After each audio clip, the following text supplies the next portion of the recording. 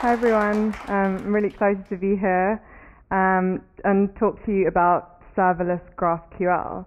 So just a really quick overview of my background. So I studied engineering at Cambridge, and then I did a coding school in London called Founders and Coders, and since then I've been working as a developer with an organization called DWIL, and now I'm studying at Harvard for a year as a graduate student. And I want to talk to you today about three things. So using AWS Lambda, API Gateway, and GraphQL together to build serverless applications. I also want to share some of the lessons that we've learned and some of the tips that I can give you from having implemented a serverless GraphQL application. And lastly, I want to share some other cool things that I've come across.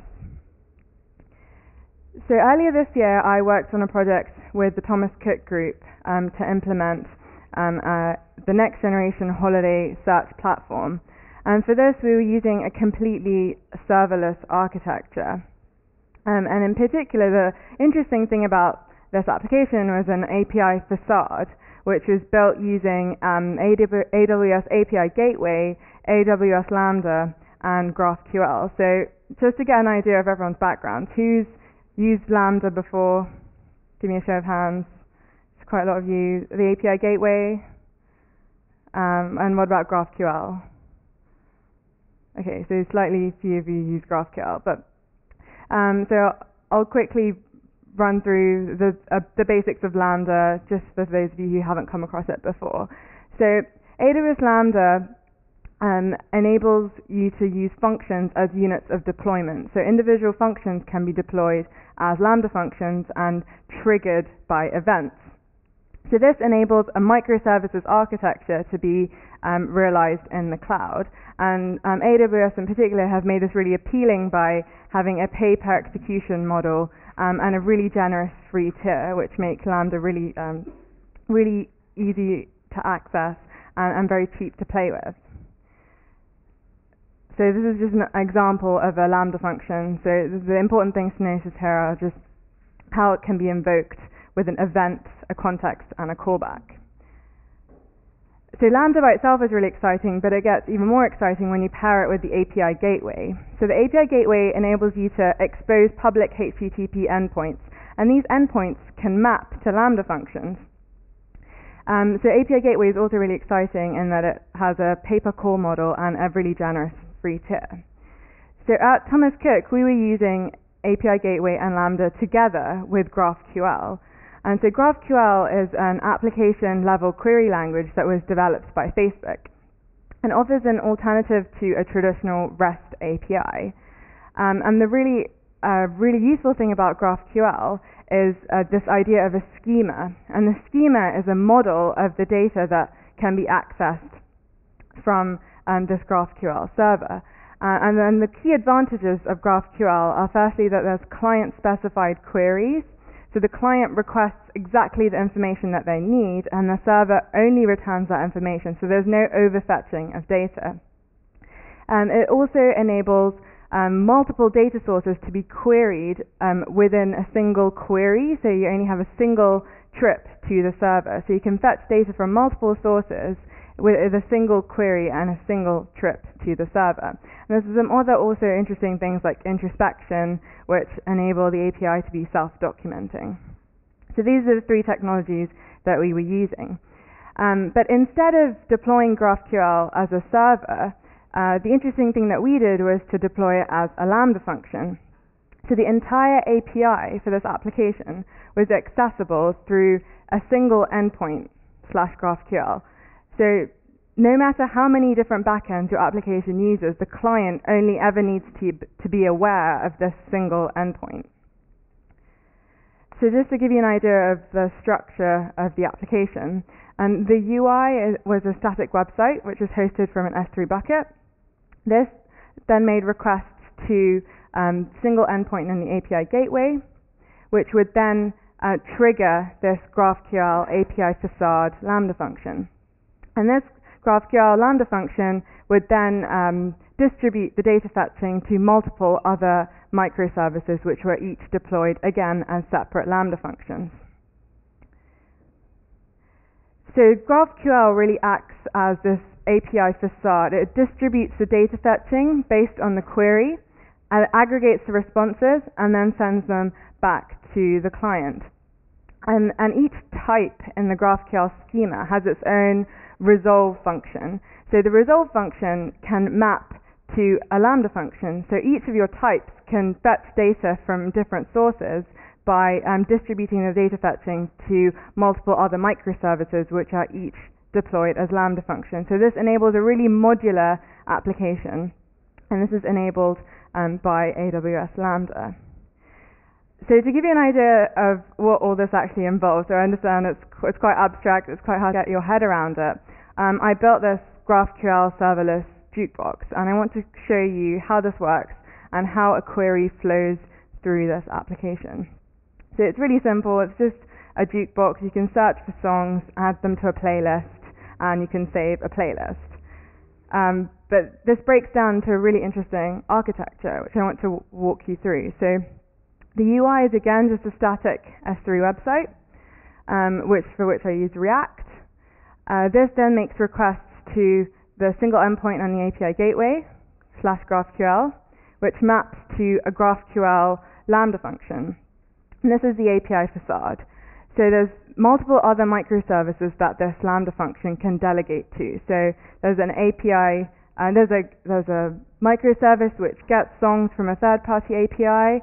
There's another microservice which saves songs to an S3 bucket. There's another Lambda function which retrieves songs from an S3 bucket. And this GraphQL Lambda function is what delegates the data fetching and delegates the other microservices based on what's requested by the client in the query. So I'm going to walk you through the path of a query through this application.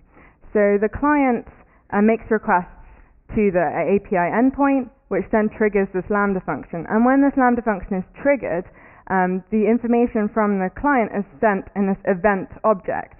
So specifically, there's a query, and then there are variables. And these are then resolved against the GraphQL schema, which you've defined. So this is the schema. What does the schema look like? So for my application, the schema has two areas. It has a query, which are like GET requests. So I can ask for song suggestions, and I can also get my playlist.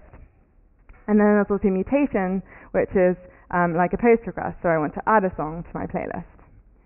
So taking a closer look at this suggestions query, the suggestions query has a type. So here it's a suggestions list type. And this type has several different fields. So I can get the name of the song, I can get the artist, I can get the URL, or I can get the image URL. And this is the sort of structure of the data that can be fetched. And this type also has a resolve function. And this resolve function maps to another Lambda function. So whenever I request data of this particular type, it then triggers another Lambda function, and here this Lambda song suggester makes a request to a third-party API to retrieve song suggestions. So if I was to send a query to ask for song suggestions, and in particular I just want the name and the artist, and I send as query variables purple, and I say I only want 4 songs, my response would look something like this. So the shape of the response exactly matches the shape of the query, and I get 4 responses, and I only get the name and the artist. So it's very declarative, you don't overfetch data, and it's very easy to reason about. So one of the other cool things about GraphQL is it comes with this IDE called Graphical. So it's a really useful developer tool. So you can explore the schema, build up different queries, and then see what the actual returned response looks like. So we really think this is a new way of building serverless APIs. So in particular, you can have a very complex architecture, but the client is only ever aware of this single endpoint, and they can fetch all the data that they need in a single round trip to the server. So what are some of the good parts of using a serverless GraphQL architecture?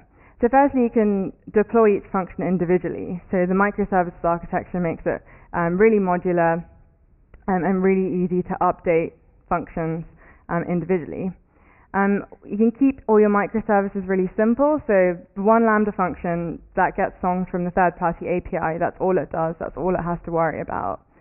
There's also some other benefits of using Lambda, namely the pricing model and the free tier. So what are the slightly scary parts, or the things that you might have to worry about? So having this microservices architecture makes it really modular, but it also makes it very hard to debug things. So you have to follow the path of the query and figure out where the error is. That becomes really difficult as the number of moving parts in your architecture increases. So you have to be very careful about having good integration testing, and also you might have to start worrying about latency issues if you have, say, multiple Lambda functions that are executed in series. So some tips. So how do you tame your microservices? So we had a separate repository per microservice, but this can get quite difficult to manage, especially if you have 10, 20 different microservices. You have to hop between different repos, so that becomes quite complicated. You also need to make sure that you document interfaces really clearly between microservices. So what are the shape of the what parameters should I specify in the event objects to invoke a different Lambda function? All these interfaces need to be documented really clearly.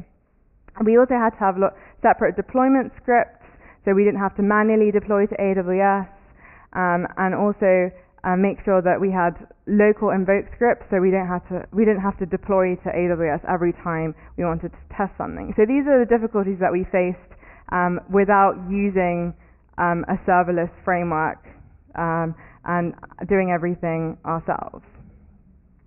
So if you want to learn about AWS, we also actually created some resources. So if you're interested and excited about this, go and learn about AWS Lambda, for those of you who haven't already learned about it. And we also actually created lots of resources to help with deployment and testing, so you can have a look at those too. So that's just a very quick overview of serverless and using AWS Lambda with GraphQL and the API gateway to build a serverless application. I just wanted to end by sharing some other cool things. So how to add authentication to your GraphQL serverless application, and also at the end I want to show you an example of why I think GraphQL is so powerful as an alternative to a REST API. So firstly, authentication.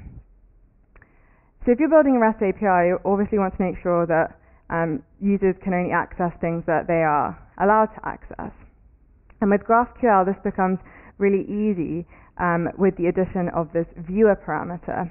So the viewer is something that's accessible in all of the GraphQL resolve functions. So you can pass in, for example here, an authentication token from auth0.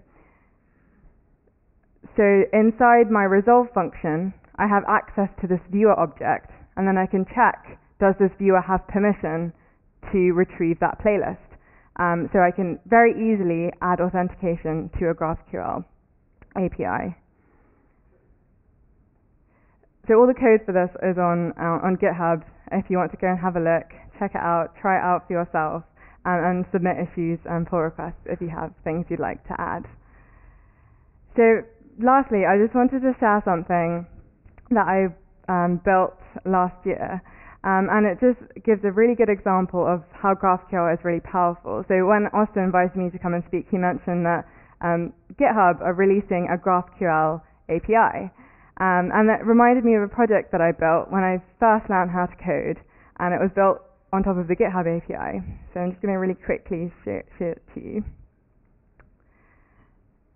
It's called CodeCrystal. And the problem we were trying to solve was whenever you're looking at someone else's code or you're trying to review someone's code, it's quite hard to figure out what are the important files in this project, or what files should I be looking at, and how do different files link to each other. So I built this up with a couple of friends, and what it does is you say which repository you're looking at, who is the user, who's the owner, who's the repo, and what branch you want to look at. And it creates this interactive map of all the files in your repo and how they're linked to each other. So these are all the NPM modules. You can see This is the server, and the server requires all these files.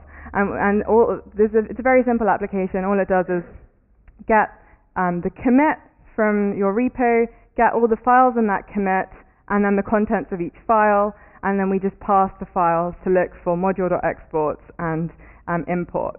And it's a very simple application built on top of the GitHub API. But making calls to the GitHub API can get really complicated. So here, I dug out this code earlier today, and I was looking at it, and as you can see, there's so many nested callbacks. So there's the first function gets the latest commit from that repo, the next function gets the list of files in that repo, and then the next function gets the contents of each of those files. And if you have, say, 100 files in your repo, that's 102 individual calls to the GitHub API, which can get really inefficient. But with GraphQL, you have the power to turn this into a single request and a single GraphQL query. And you don't overfetch data, and you just get the data that you need in a single query in a very declarative fashion. So I think that GraphQL really has the power to transform the way APIs are built. So if you want to have a look at the code for that app, it's also on GitHub. It's just a pet project that I really wanted to share. So yeah, that's all I wanted to talk about today. If you want to have a look at any of the code, it's all on GitHub. And you can send me a tweet if you have any questions. But yeah, thank you very much.